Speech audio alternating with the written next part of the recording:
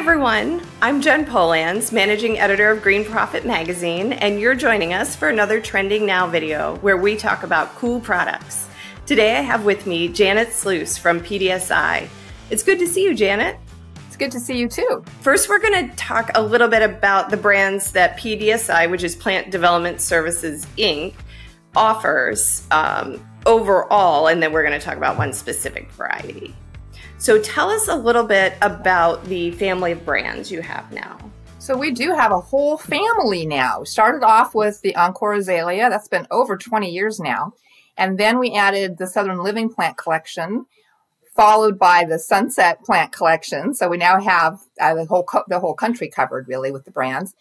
Then we had a new Butterfly Candy series, which is a new Buddleia series. It's a really dwarf, compact, reblooming Buddleia. And then last year we added the Better Boxwood, which is the blight-resistant boxwood series. So we have quite an assortment And now. we did do a Trending Now video about the Butterfly Candy. So you can go search for that one on our YouTube page too and get more information about that one. So, wow. Let's talk about redemption. Wow is right. Tell us about this one. Okay, so I've been kind of excited about colocasias for a while now. First, we had Waikiki, which was from a breeder in Hawaii. So it's a different breeding line. And that was the first one to come out with that hot pink color. And now we have a new one. Again, this is from Brian Botanicals. And he has been breeding out of a different series of colocasias to get this same hot pink, but in a black one. So Redemption, it starts off like a black ripple. That's actually one of the parent plants for this.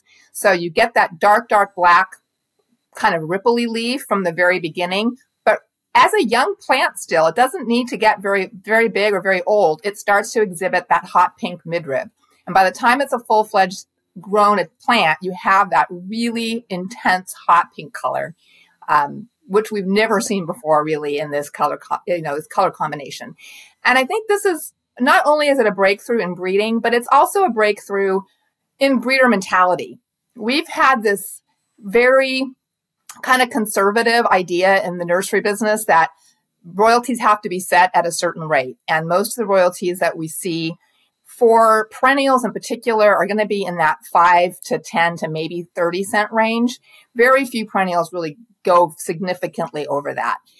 This breeder decided he wanted to set a very high bar on the royalty on this, and there was initially a little bit of industry pushback, but I applaud him for sticking to his guns because when you have something this special, you deserve to get the money for the breeding work. I mean, he's been working on this for over 12 years.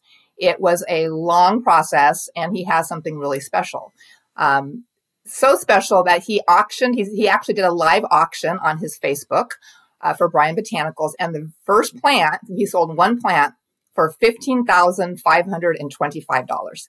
So that is pretty unusual for a plant in our industry, but it goes to show that if you're looking a little bit outside the box and you're looking at something that's so different that people really want to say that they have one of the first plants, then you can get that and you can do that. He's currently selling 4-inch on his site for about $200. It's the low price of $255.99, like your used car salesman. So the price has not dropped all that much still. So we're really excited to be able to bring this to market. We have good availability through Pacific Plug and Liner, who is our liner partner on this.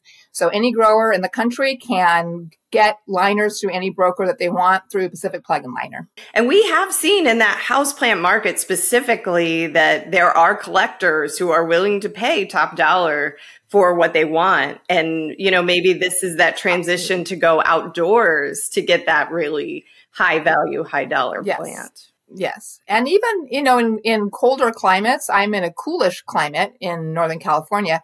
These do overwinter well. You can treat them like a bulb where as long as they're not too wet, they can go down to a zone 7 for cold hardiness, but they also can be brought inside or put in a garage and then brought back out again in the springtime. So you can use them as a quasi-house plant, but they do go deciduous in the wintertime, but then they'll come back again with the heat. They love the heat. The hotter, the better for these guys.